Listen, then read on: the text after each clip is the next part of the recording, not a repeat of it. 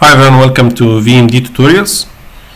Today we will learn how to make a movie or a video from the MD trajectory. So you have a simulation and want to show it as a video, as a part of a presentation, or just want to attach it as a supplementary information to your publication. So it's nice to have a video from your MD simulation. So today we will go with the simplest way of making a video with VMD. Of course, there are different tools, but VMD luckily has a plugin called Movie Maker, which is installed by default in VMD, and it's very easy to use. So if you go to extensions and visualization and Movie Maker, you will get this very simple interface that you can use to create a movie. And before I go on, the idea of making a movie or a video from a trajectory in VMD is that VMD takes snapshots equivalent to each frame in your simulation and then combine these images into a video using a processing tool that can convert images to a video. And this is actually, it's any video in the world is just kind of a combination of movies, or sorry, a combination of images. So for this simulation I will use a dummy trajectory, which is protein in water, kind of a simulation just for the sake of the tutorial. And we're going to have three steps. The first step is we load our trajectory.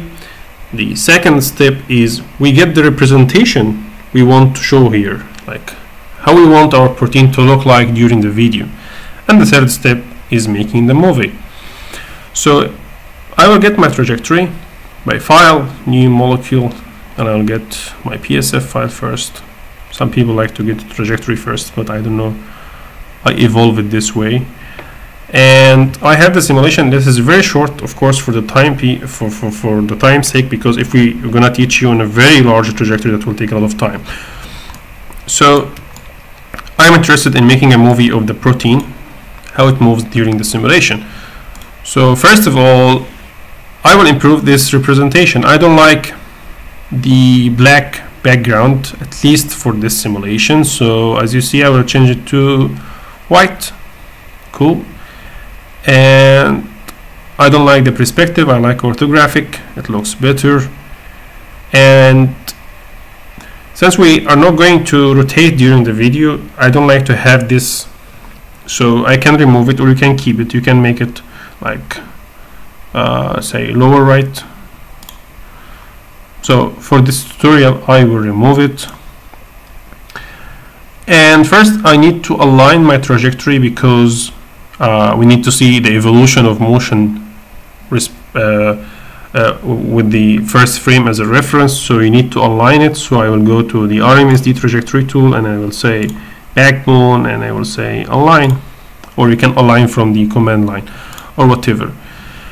And the second step is getting a nice representation of our protein. So we go to graphics, representation, and I'm interested in protein only, at least for this video. Later on we can learn how to show the solved molecules in the same time, but I like to start, step by step from the basic ones. And I will say new cartoon. Okay, and then I'd like to zoom it like this, and you can hit T in the keyboard, so you can translate or transfer, sorry. If you hit R, so you get back to the rotation mode. T, you see. If you hit S, you can zoom in and zoom out, so I'll get back to R. And then there's the depth, so now we see more realistic. And then I will turn on some lights to make it shine a lot. And then I don't like this material, I will make it edgy shiny, and I will increase the resolution of my structure of my representation. And that's cool. Let's see how it looks like now. Okay, yeah, it moves too much very fast, so there is a nice way to make the video looks better by smoothing the trajectory. What I mean by smoothing is, you will know now. So if I hit 5, increase it to 5, so that's cool, right? If I make it 10, slower, but I think 5 because the trajectory is slow, so we want to see some movement. So that's cool. So now we are ready with the representation. Of course, this is not the best thing, but I'm giving you the backbone of the tutorial. Later on, we will make some cool stuff using maybe different methods or with more complicated systems, or showing the solvent during the simulation or whatever. But yeah, I have a nice representation here.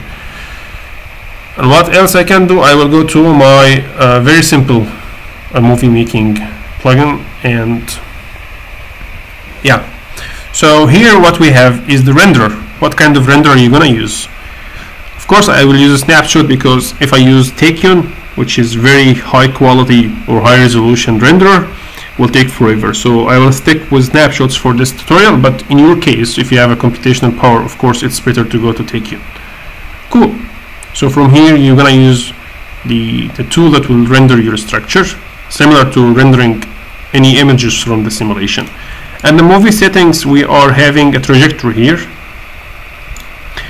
and there is I enable this, or it's already enabled by default. So because VMD gonna create, like, for this 75 frames, it will create like 75 images, so I don't want my working directory to be full of the stuff, so it will delete the images after finish.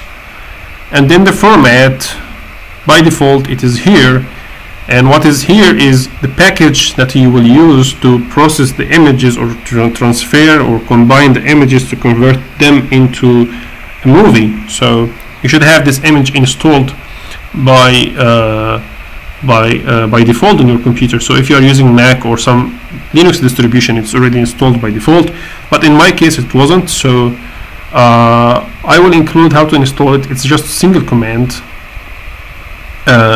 here. You just sudo apt-get install netpem, because this package is a part of this program and it will be installed in seconds. So now we are fine. Let me stop this because computers start to burn. Yeah, so this is for Linux or Mac. If you are using Windows, so save yourself and get some Linux, okay? Because with Windows you need to have paid tools to convert your images, and I don't recommend you to work computational chemistry with Windows. At least get a virtual box. Cool. So where is it? Movie maker. Sorry, I already opened it. Yeah.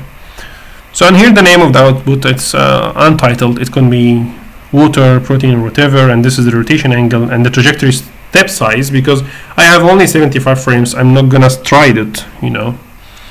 And the movie duration, and then I will choose the working directory. I'm in the desktop in a folder called movie, and then I will say to my program, please work and make me a movie. So you see it's creating a lot of images and stuff.